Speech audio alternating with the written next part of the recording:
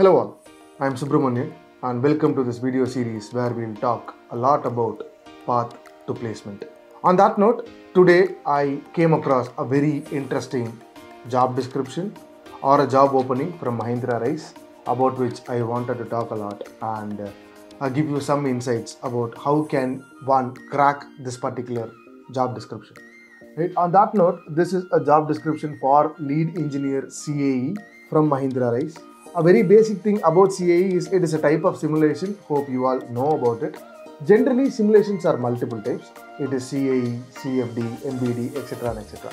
Any simulation you do on the component is CAE and any simulation around the component is CFD. This is the basic, right? The type of simulation has three stages. The first stage is pre-processing and next is solving and then it is post-processing. Every stage has its own tool to do the purpose. Firstly, why do we simulate a component? We don't have to produce a component to understand how it functions. We don't have to produce a component to see whether it is performing to the requirement what we have decided.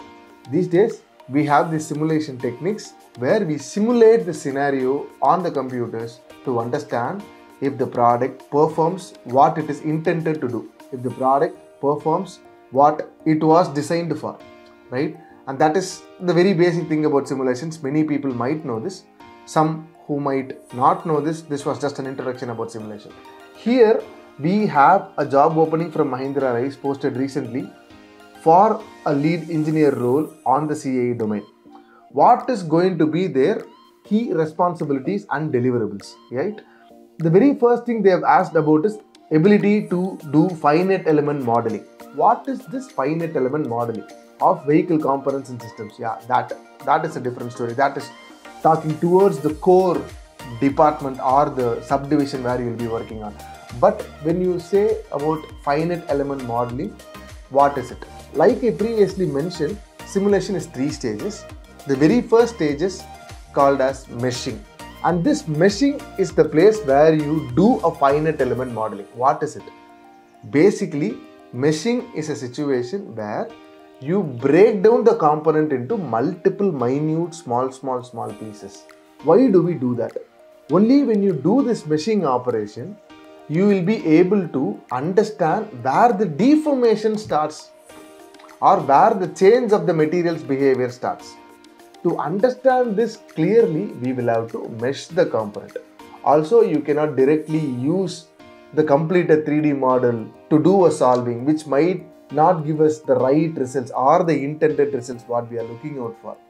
Right? Those results what we get without a meshed model will be totally irrelevant because we will not be able to identify where the deformation starts. And that is where this pre-processing stage is very important, and this pre-processing stage is a place where you mesh the components, right? That is what we call as finite element modeling. To do this, there are multiple tools available. Say for example, Hypermesh, right? It is a very famous tool which you use to mesh the component. There are multiple types of meshing operations with respect to the material, with respect to the type of simulation what you do. Right? There are multiple type of meshing operations available. What does next critical responsibility is ability to assign thickness and material properties to component. This is actually a basic information or a basic item what any simulation engineer should do or should perform or should have knowledge on, right? And you will have to build finite element assemblies for the vehicle structures, should have good understanding of different types of connections like spot and seam welding. Connections. This is again a very important aspect. Connecting element itself is an individual part when you consider a complete assembly. Say for example, you will have this hood outer part, hood inner panel. When I say hood, it is the bonnet. This hood inner will have a lot of small reinforcements placed on the corners with respect to its own functionality. When that is the case, how do you join this inner panel and the reinforcements? You will have to spot weld them. So this spot weld is a connection methodology. How will you design a spot weld is a different story. What designers will take care, design engineers will take care. What will simulation engineer know is how will you replicate that joining methodology on the simulation model. right? Because you are trying to simulate. So how well do you know on developing these connecting models is very, very important for a simulation engineer. And again, you will have to apply loads, boundary conditions to do static analysis, carry out model frequency responses. So these are all next stages in which you will progress further. If you remember our engineering syllabus, we used to talk about the simple harmonic motion, complex harmonic motion, where you will have a center beam and you will have a scale, and how does it generally get positioned? How do you work, or how is the force acting when you stand over a hoverboard? How can that influence on the movement of the hoverboard? These are all basic fundamentals. This detailing, whatever they have shown, directly means that you will have to be strong in your fundamentals, right? And ability to recommend design modifications to meet acceptance criteria. This ability is very key because as a simulation engineer, you are the one who will be informing the design engineers about the failure and recommend a new shape. Say for example, I create a cube with a particular thickness. I wanted this cube to withstand say a load of 100 newtons, for example, right?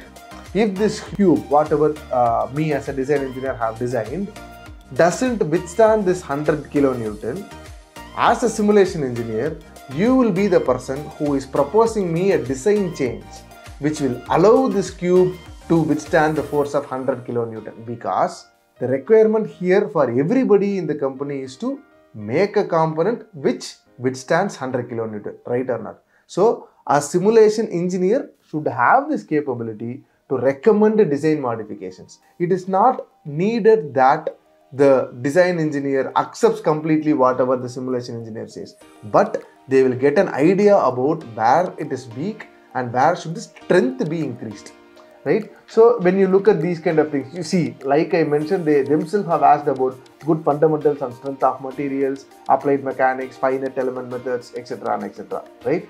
So this is the basic requirement what they already have, and who they prefer as an ideal candidate here is a person who has 6 to 9 years of experience in this field and well versed with meshing tools like Hypermesh and Simulation Lab, solving tools like Nastran and Abaqus Ansys, post-processing softwares like Hyperview and FEMFAT. Now on the pre-processing, when you use Hypermesh, you will be able to mesh the component. On the solving technology, where you perform the analysis itself, if it is a frontal crash analysis, you perform a frontal crash analysis using maybe Nastran or Abaqus or Ansys. Abaqus and Ansys are very famous these days. Post-processing, whatever you had done as a simulation, you do a post-processing step where you will understand the behavior of the component and then give as a result. For that, you again use softwares like Hyperview, FEMFAT, right? So it is very important that you at least know one of these tools on all the stages. Knowing Hypermesh at pre-processing situation, knowing Ansys solving situation, and knowing Hyperview at post-processing situation is a very key thing for a person to get shortlisted as a simulation engineer, right? And they've also given a preference, like if you come from this automotive industry background, you will be given better priority because Mahindra is an automotive company. That is very logical. But again, they had mentioned that this is only the preference and not a mandate. Even if you come from another background, say for example consumer electronics, you would still be considered, because here it is very key to understand what you will be doing on every stage. What are you going to do on Hypermesh? What are you going to do with Ansys? What are you going to do with Hyperview? Right? What do you do on meshing stage, solving stage, post-processing stage? That is what is key. If you are from an automotive background, it is preferable, but it is not a mandate. That is the key message what you will have to take, right? To qualify as a lead CAE engineer, you should have master's degree in mechanical or mechanical technology with machine design. So this educational background, they've also added another sentence here which says like, will equip you with necessary theoretical knowledge and practical skills needed to drive this. If you may not be a master's person from machine design, you may not be a master's person from even mechanical engineering, right? But if you are strong on the fundamentals, because they prefer master's people because of their theoretical knowledge, right? If you have this fundamental knowledge very strong, and if you had worked on key simulations like crashworthiness, like bending simulation, torsional simulation, then definitely your resume is also going to be considered, right? And how can you apply for this role is what they have talked a lot here. What would be an ideal candidate? They've also mentioned 6 to 9 years. We've talked about what characteristics one should have. Who are the set of people who are applying for these kind of roles these days? A person most commonly from an automotive background who had worked on simulations. And when they say you worked on simulations, it is not like you just did one of the stages. You should have been a person who have done all the 3 stages, right? Because doing only meshing is not sufficient. Doing only solving is not sufficient. Only post-processing is not sufficient. You will have to know the complete set. Because as a fresher, you will not be exposed to solving or post-processing. You will be given only with pre-processing activities. Only when you become strong there, you will be exposed to do solving and post-processing activity. The real essence of the simulation lies on the post-processing or on the solving situation only, right? So this is the key message. As a simulation engineer, it is very important or key to not only know one of the stages, but to know all the 3 stages. So a person who had worked on an automotive industry would be the person who is applying for this particular role, and he or she will portray their skill set by working on multiple projects or multiple type of simulations. The more number of simulation you do, the more preferred you become. The second situation is bending simulation is one methodology. You can do bending for an automotive component, you can do bending for a consumer electronic component, you can do bending for a sports equipment. So now if you had performed a bending simulation, for example, you are an ideal candidate also, right? So people from tier 1, tier 2 industries will also be a set of candidates who will apply for these roles. Similarly, from the engineering services who had worked on multiple OEMs projects, they will be ideal people who will be applying for these kind of roles, right? And finally, it is the basics. If you know very clearly, you will be the person who will finally get shortlisted. And since it is between 6 to 9 years, again the salary band would be between 8 lakhs to 13-14 lakhs, depending upon what you were getting before. So, but I believe the salary would start from 8 lakhs and go up till 14 lakhs, right? How can you equip yourself to get shortlisted in these set of companies? And that is where SkillLync can help you really well, because we have specifically developed a program for the CAE purpose, and this program will talk about almost all the stages what you do over a vehicle, right? Here you will do pre-processor using Ansys, which is one application, one way of application. Next is Hypermesh. Hypermesh is yet another tool in which you use to do pre-processing. Similarly, like I already mentioned, fundamentals is the key to crack a similar job. So you will have a super course refresher which talks a lot about strength of materials, finite element analysis, etc.